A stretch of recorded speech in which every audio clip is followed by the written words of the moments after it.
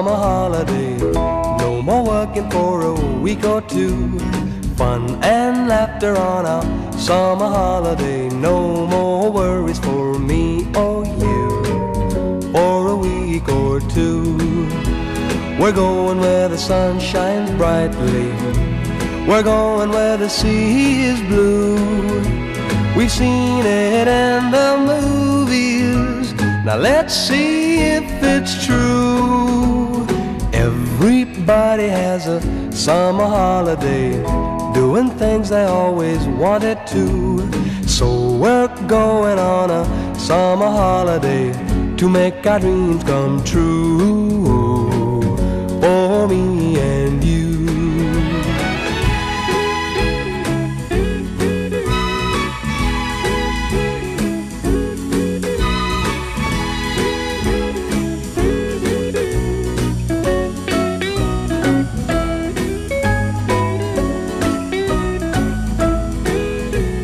We're going where the sun shines brightly.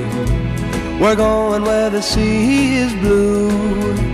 We've seen it in the movies. Now let's see if it's true.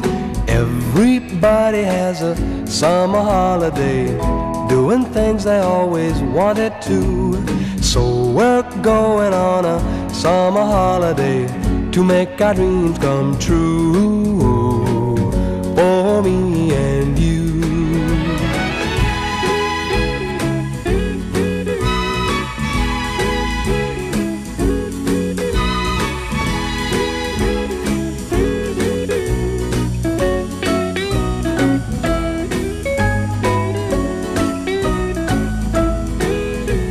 We're going where the sun shines brightly.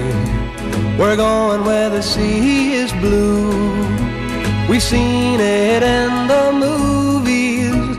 Now let's see if it's true. Everybody has a summer holiday, doing things they always wanted to. So we're going on a summer holiday to make our dreams come true for me and you.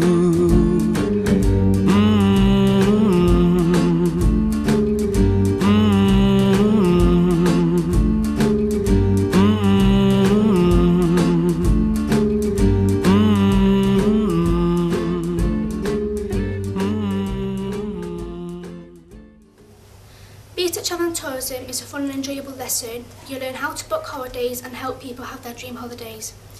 We do a lot of group work and help each other out. It's a good opportunity to learn how travel agencies work. Beat at Travel and Tourism is a small group, so you get a lot of help. There are lots of trips to go on, like the Pezza Beach, Blackpool Zoo and ice skating. There is a lot of work, but it's worth it in the end. At college, I'm planning on doing travel and tourism because I enjoy it, and because I enjoy it, I'm going to try my hardest. Travel and tourism is a fun and enjoyable subject. The teachers make sure you know what to do and if you're up to date. You get to go on plenty of trips and learn to work better in a group. The groups are small, so you get lots of help and you can get on with everyone. In the assignments, we get to plan holidays and act out role plays, but the best thing of all is we can have a laugh.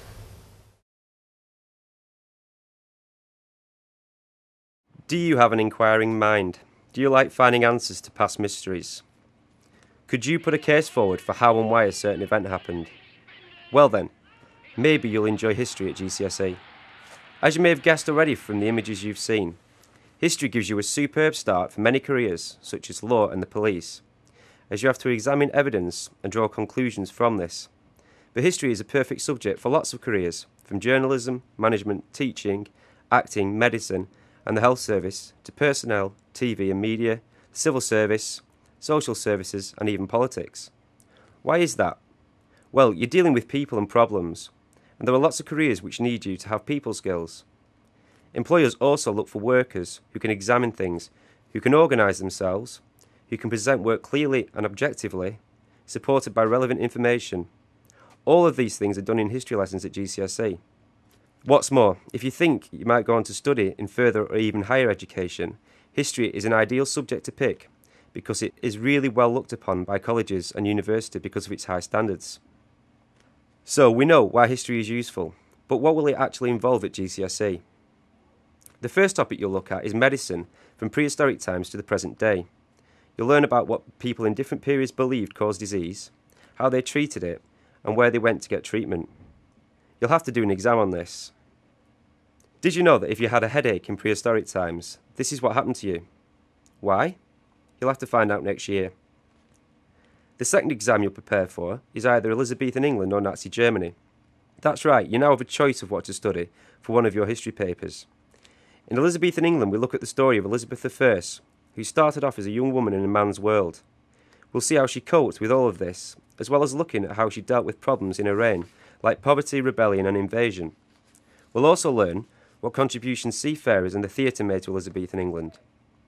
Of course, you could choose Nazi Germany instead.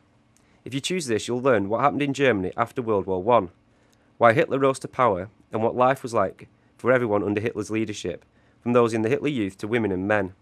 You'll also look at how Hitler controlled Germany and how he dealt with those he didn't like, such as Jewish people. The last thing you'll be needing to work on is your coursework. This will be done in Year 10 and will involve a trip to Quarrybank Mill, a Victorian cotton mill in Cheshire. There will be 3 controlled assessments on this topic, but we'll help you with the preparation in lessons, so don't worry. Okay, so what else do you need to bear in mind if you're thinking about history? You'll need to be self-disciplined and motivated. Your grade is 75% exam-based. That means you need to be prepared to revise hard from your notes and be fairly decent at exams. The other important thing is the fact that everyone will do the same paper. In other words, there's no higher or foundation paper with easier questions. This means that it might be tricky if you really struggle with exams. Finally, there'll be deadlines that you must meet for homeworks and courseworks. But most of all, you'll need to enjoy the subject and be interested in people and past events. Let's see why some of our students chose history last year.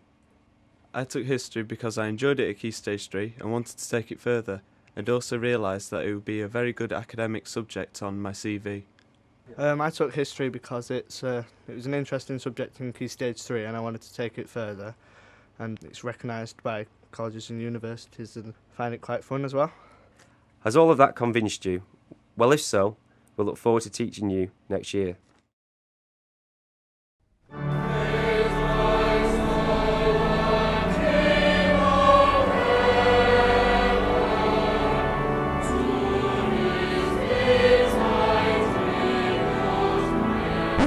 Wait, this isn't why we chose Ari. Me neither.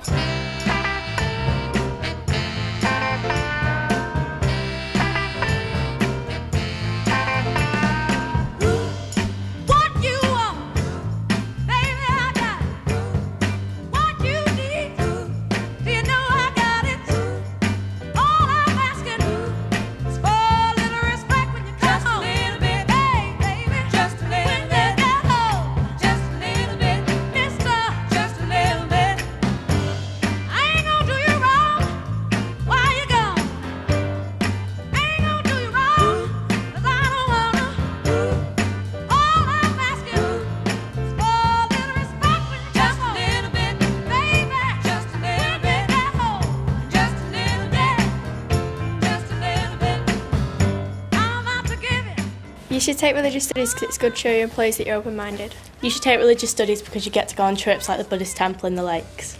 I think you should take RS because it's all your own opinion and there are plenty of great trips. You should take RE because it's interesting, it's nice to learn new things and you don't have to be religious. I'm going to study A-level RE at sixth form. You should take RS because it's not as pressurised as other subjects. Because there's no coursework or controlled assessments. You should choose RS because you get to have your own say and don't get judged. You should take RS because in a small group you get extra help from the teacher. You should take RS because everybody passed last year and got 92% A-star to C grades. You should take RS because it sets you up for careers in police work, social work and other jobs. I took RE because you get more than one religion. You should take RS because the topics are interesting and you get to say what you think.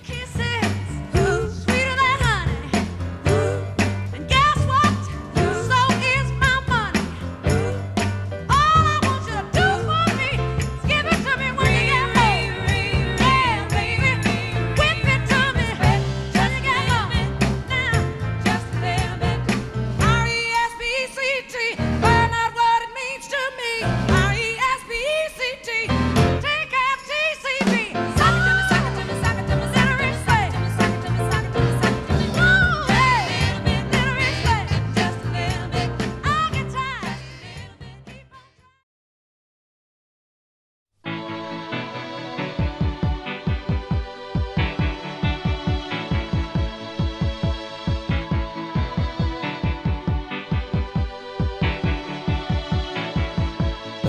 as a bloom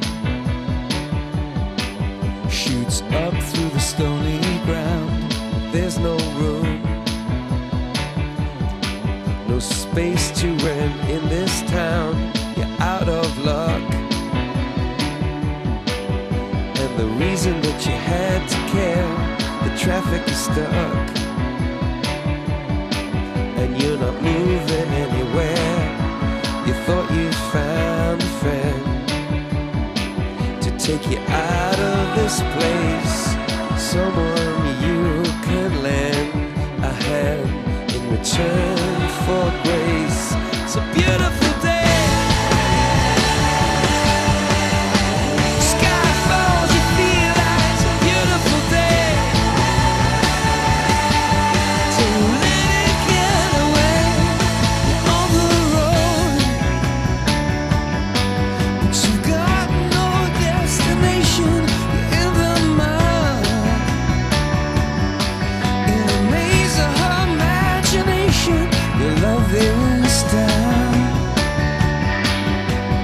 even if that doesn't ring true. You've been all over, and it's been all over you. It's a beautiful day. So let it get away.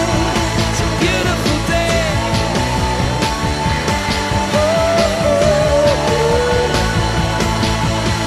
Touch me, take me to that other place. Teach me, I know I'm not a hopeless case.